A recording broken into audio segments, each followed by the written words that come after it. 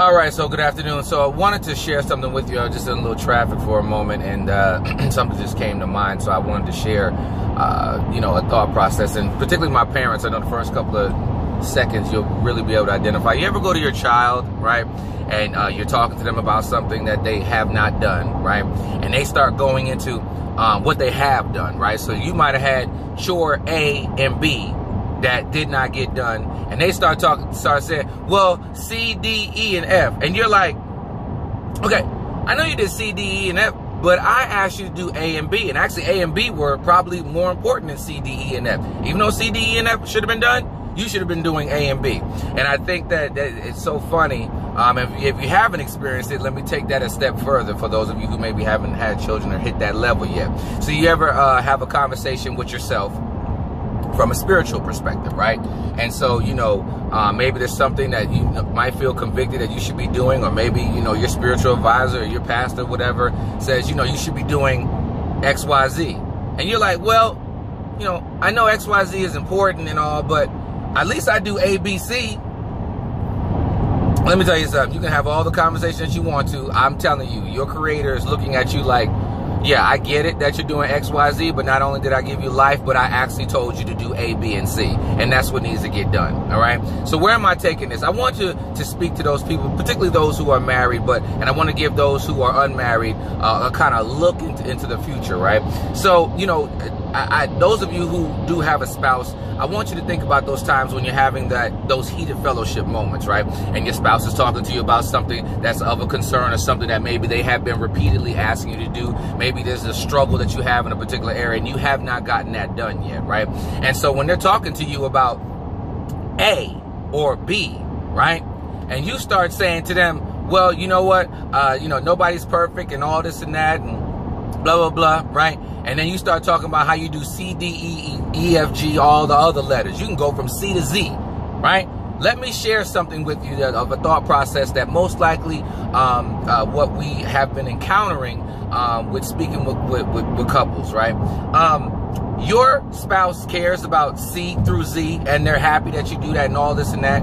But what they're thinking is, what did I tell you to do? What did I ask you to do? What have I been requesting for you to do, for you to focus on, for you to make happen? And so you're sitting up there saying, well, I'm giving you C through Z.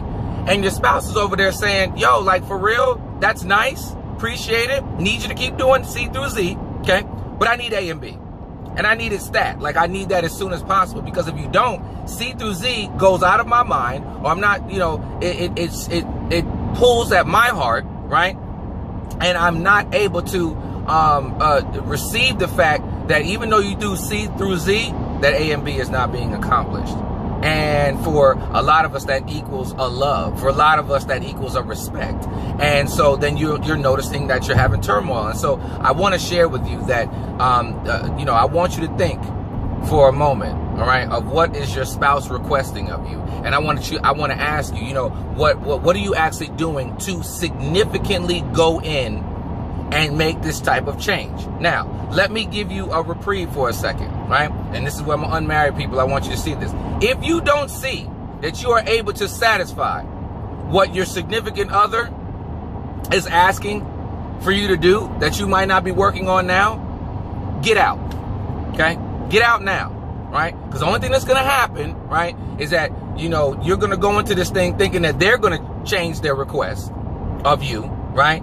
And or you're going to go into it, and it might even build some resentment in you because you're trying to make a change in a certain area and you really don't want to, right? So, like my boy Trey Barnett said in my book, Understanding a Man, he said, if it doesn't fit, you must quit and get out of it. Get out of it, okay, for my unmarried people. Now, for those of you who are, oh, man, that was a good moment. Okay, for those of you, yeah, just like it said, boom, like shut it down. That's what you need to do, right? But for those of you who are married, I do just want to ask you to really just give a bigger focus in a particular area that your spouse is requesting of you, because it's not going to change, and you don't want to put yourself in a situation where that person's going to begin to build up resentment, or even you build up resentment for being for being requested of doing this. So I'm asking you to maybe pick up another book, maybe pick up another seminar, maybe get some counseling, some coaching in a particular area so that you can evolve, right, into that area that your spouse is requesting. And most of the time, where they're asking you to grow at is something that's going to allow you to become a better person, most likely. It's going to put you in a level